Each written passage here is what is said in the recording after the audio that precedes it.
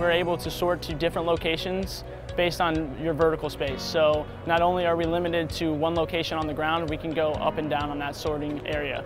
So with this, what we're able to do is, and what we show off is the customization of our robots, right? So we have several different types of these robots where we might have a tilt tray or a conveyor top, and we can do pedestals, multiple conveyors on top to really meet the needs of the customer based on their product size, their weights, and how they need to move. We're not limited to a static footprint that maybe some of your shoe sorters or your circle sorters are providing. Instead, we can build out to a smaller size and grow from there. We're also able to do irregular shapes or something that might be L-shaped or triangular shaped. We can actually build out to that.